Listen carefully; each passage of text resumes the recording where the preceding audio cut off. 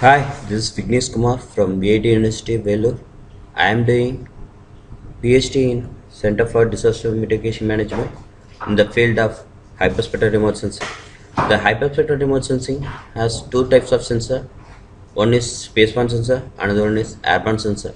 In the spaceborne sensor, Hyperion is the main satellite. I am going to explain about that satellite. In this Hyperion satellite has 242 bands. It operates in the wavelength region between 0.4 micrometer to 2.5 micrometer.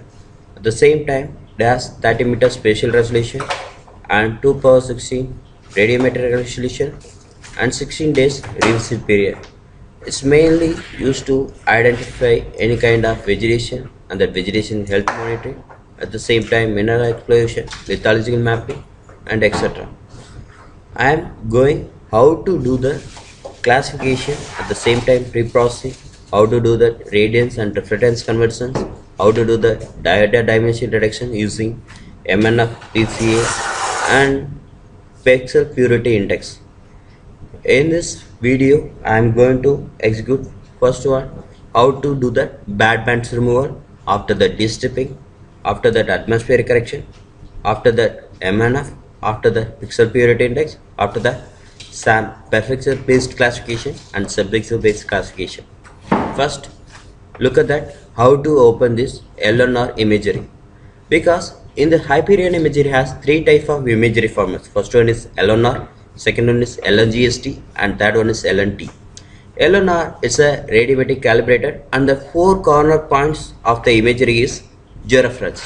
At the same time LNGST is geometrically corrected and LNT also geometrically corrected.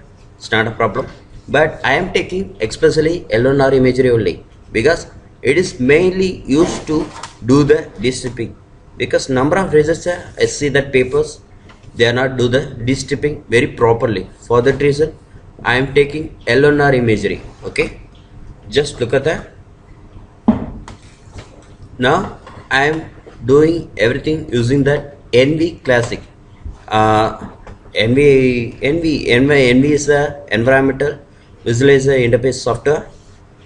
In this software mainly used number of satellite processing techniques.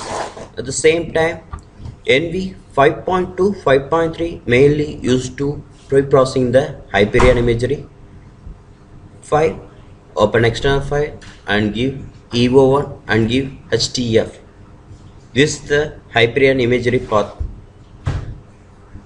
and give the path D class LNR and you can able to see that dot LNR. Just select this file. The file size around 500 MPs. Now look at that. Now the bands are loaded. The band 1 has 355 nanometer.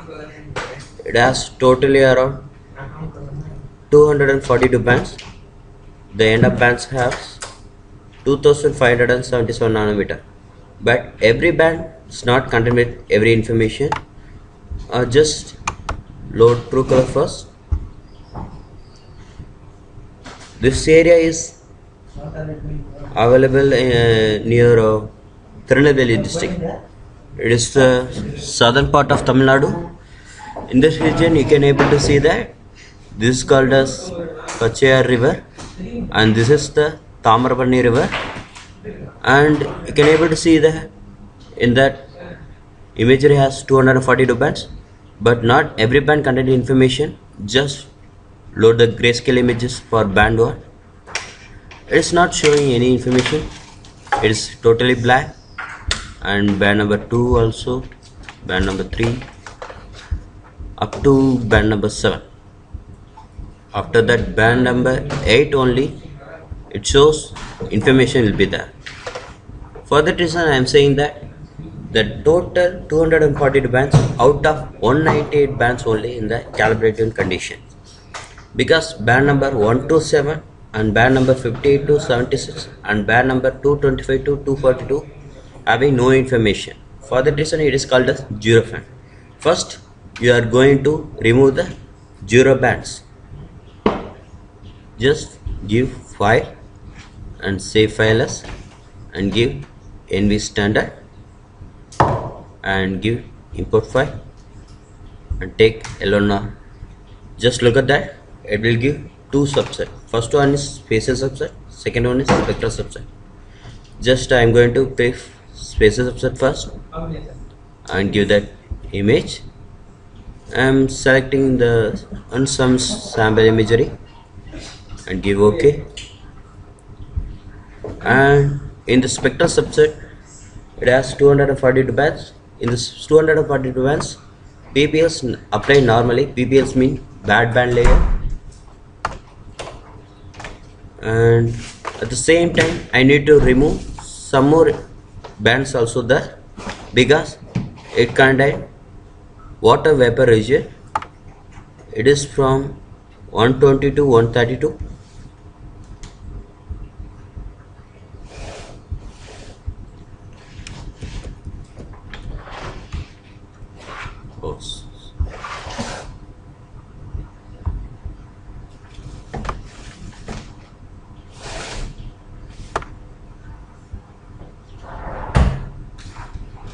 It is not dependent upon the band, it is dependent upon the wavelength of the particular region. That's it.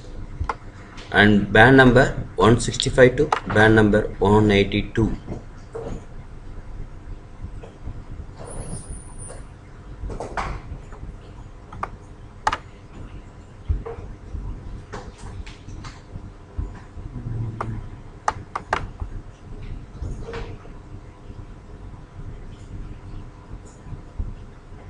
After that, band number 221 to 224.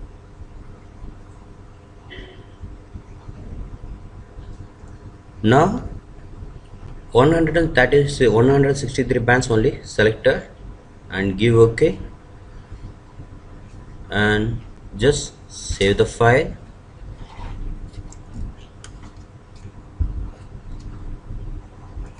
Create one folder, the name of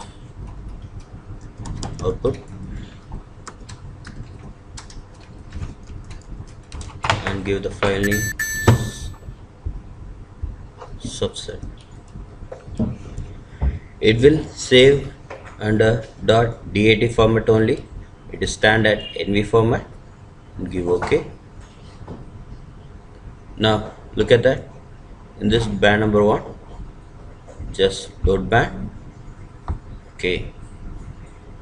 After that, just load true colors also. You can able to see the true colors also available, and you can able to see the J spectrum. It is also there. After that, now that's it. In this session, we are complete how to remove the zero bands and the bad bands in the Hyperion imagery. Thanks for watching. If you like this video, please click the subscribe button. Thank you.